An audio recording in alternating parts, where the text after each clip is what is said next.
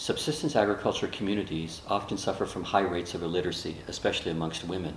Furthermore, remote communities often have specialized dialects that are hard to access. To overcome this challenge, we have created a picture book consisting of nearly 200 pages. Furthermore, we've created 4 versions of this, adapted to different continents around the world. The beautiful lessons of the SAK picture book, created by graphic artist Lisa Smith, will be available in print version around the world.